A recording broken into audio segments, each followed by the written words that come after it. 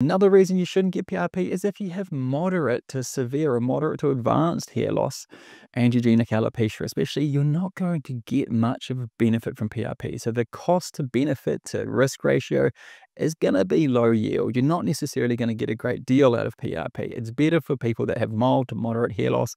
And even then, there's no one standardized protocol. So it's hard to give people guarantees over what particular results they may achieve. But definitely, if you have moderate to severe hair loss, I would avoid PRP altogether. It's going to be low yield.